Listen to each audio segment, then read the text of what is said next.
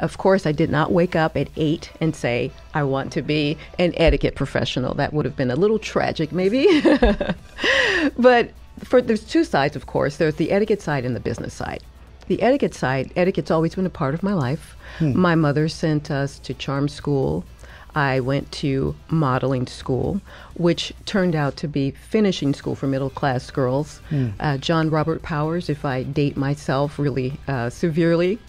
I competed in pageants, and in 2011, before I started my business, I attended the Protocol School of Washington in order to add some current credibility to my resume as an etiquette lady. On the business side, I am I used to be a paralegal.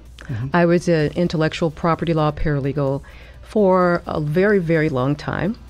And if you know anything about the world of attorneys, and I'm saying that facetiously because I know you know a lot about it, the attorneys have all of the managerial power. And everyone else who operates on teams, we have to use our soft skills to get people to buy in, because you have deadlines and you have to manage down, across, and up. And so it was in that environment that I really honed my business etiquette skills without realizing it.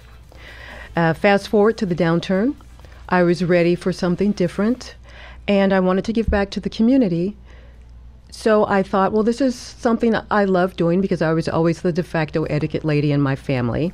I learned about the foster care system I was in California at the time, and how the young people there who don't get adopted, they end up aging out of the system at the age of 18, and they end up, a lot of them, homeless and basically on their own. And part of the issue is that they never receive the life skills that we all take for granted. Simple things like navigating the workspace. So I thought, well, this is a great way for me to give back.